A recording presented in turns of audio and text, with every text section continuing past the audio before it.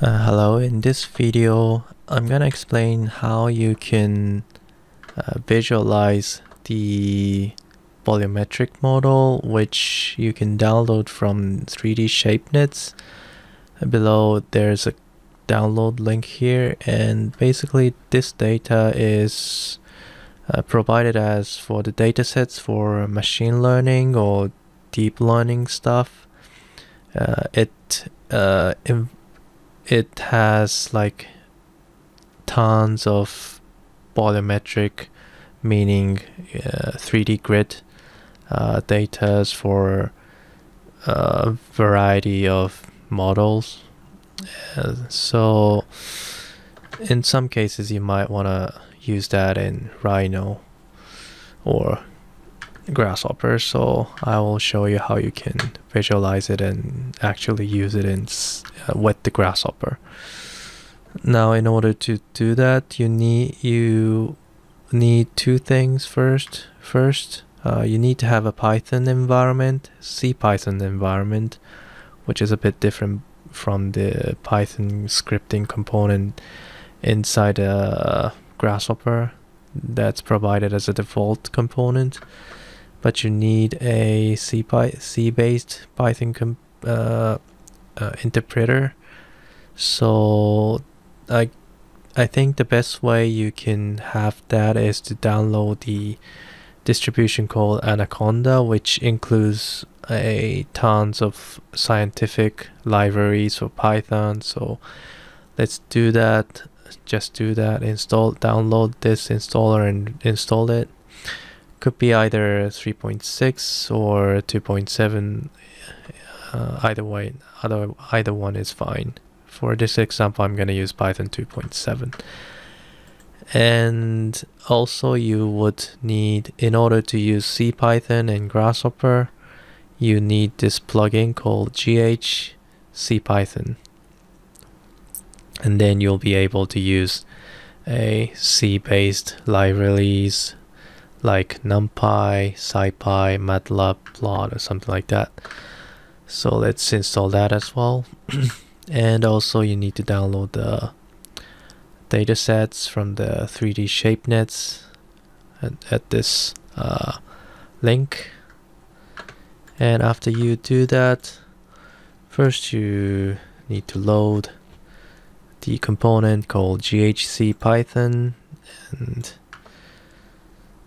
I have also put the downloaded folder here, 3D ShapeNets, and inside the folder you will have a folder called volumetric data, and inside here you can see several categories of volumetric data. So just choose anything you want to visualize, like toilet, and inside 30 there's a test and train folder. You can choose either one, maybe train. And let's copy this directly first. Now let's make a panel and paste this directly here. And for the GH Python, let's make some parameters. First of all, you need a file path where you're gonna read the files, obviously, and the load button. Maybe I can split the file path to directory, and the file name, so that I just need to change the file name if you want to change the files. So this will be the directory, and the file name could be, I could just copy any of the file name and paste it inside the panel.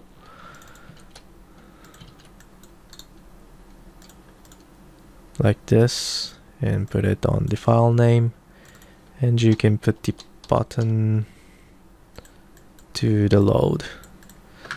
Now for the directly, since it's using in the Python and I have like numbers after the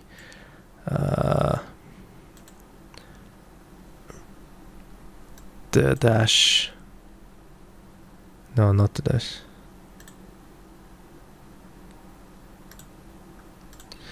I mean slash. I mean the backslash. I want to change this backslash to the slash, so that it can be used for the path inside CPython. It's more convenient than backslash. Let's change that like this, and also put this additional slash to the last. And let's dive into the script by double clicking it.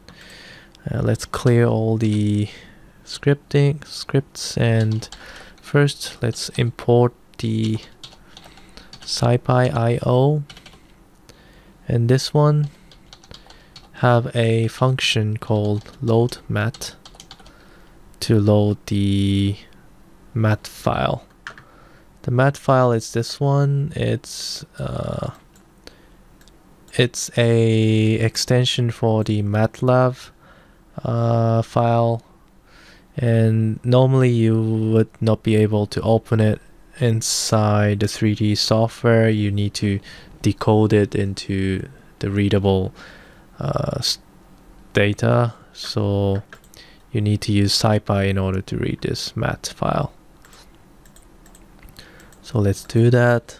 You just need to specify the file path directly, and directory, and file name. Okay, then there's no errors, so let's try to output this first. Output equals to, let me assign this inside a mat, and let's output the mat. Let's see what's the output here. Now you can see a triple array is inside the instance key, and it's for the file extension is based on the Matlab 5.0 mat file. I don't need those information. What I just need is these 3-axis arrays, triple arrays. So I need to somehow convert it into Grasshopper understandable list to use it inside the Rhino and Grasshopper to visualize it. So let's do that. The easy way, I mean, since this CPython doesn't have a data tree module or good Grasshopper module, so I would need first to need to convert this 3-axis array, triple array to a single array first. So in order to do that, first you need to get the instance first as well.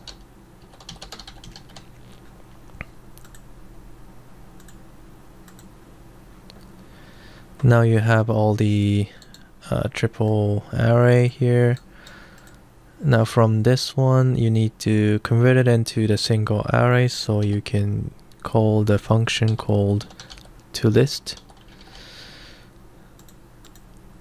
and there you will have a bunch of numbers in the list with the value 0 or 1. Basically 1 means it's filled out, the volume is filled out, the 0 is empty space. And keep that in mind. Let's have an integer component between this, and then somehow you need to reorganize this number into the 3D grid. And you can see that the whole number, like the length of this list, is 27,000, meaning it could be calculated as 30 times 30 by 30. So I can assume that this 3D grid is a size of 30 by 30 by 30. So keep that in mind. Let's make a parameter 30 here, a slider 30 here, and let's make a C#, since this is the easiest way to make a data tree. Or maybe I don't need to make a data tree, I just need to move this into the specific position, but let's do that. Let's do like this, connect it here, connect it here. Let's name the y to n as a number and this one to be d as a data. And let's go inside. And I would like to make a data tree with the specific path, that's path that defines where these points are located, like for each x and y and z. So I would want to use the integer as a value for data tree, since it's 0, 1.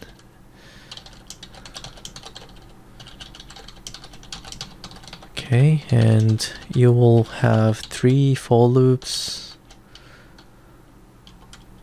One is until 30 and other ones also until 30. For int tl,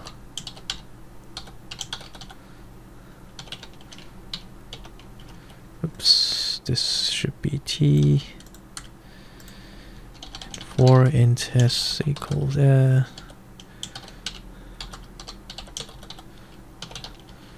something like this, and make a gh path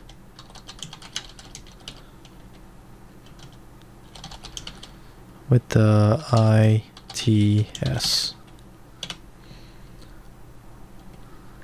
and add the value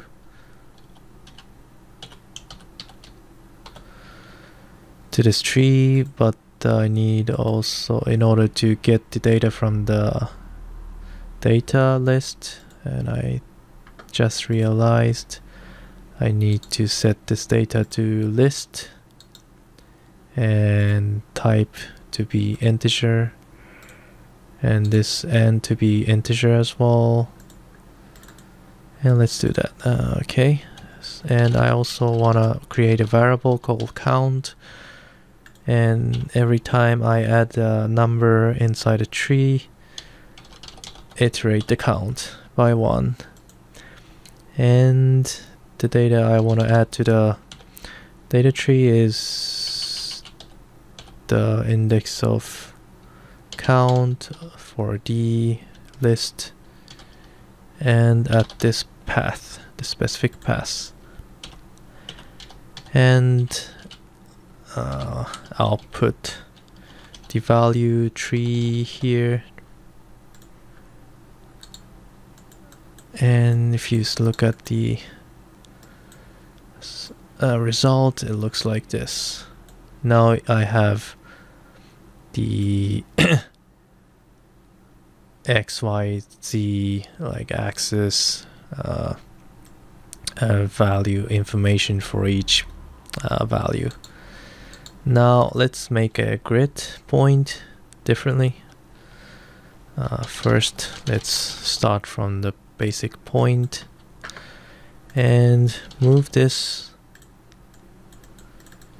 by series of 10, step of 10, and count is 30. First at the X direction and graph this. Move this to the Y direction from the same series and graph this and move this to the Z direction,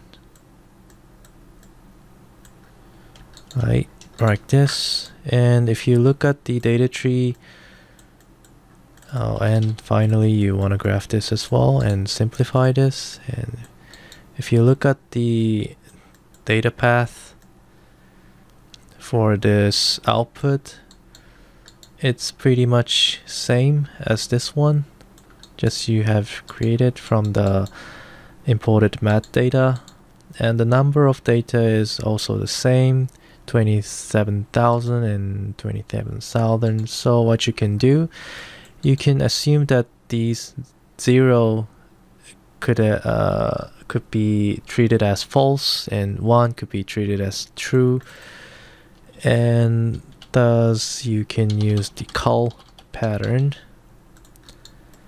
to use this as a pattern and just cull the point from here, from the grid, and as a result you see a toilet grid.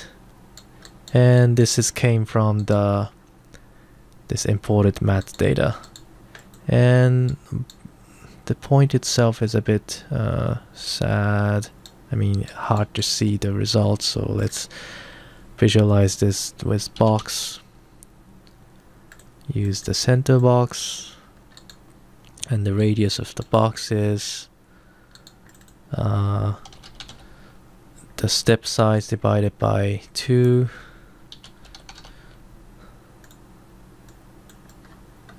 So let's bring this here, divided by 2, and put it on the X, Y, and Z, and preview.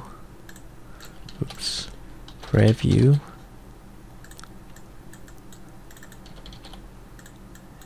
And that's about it. I mean, it's pretty much easy once you know the trick.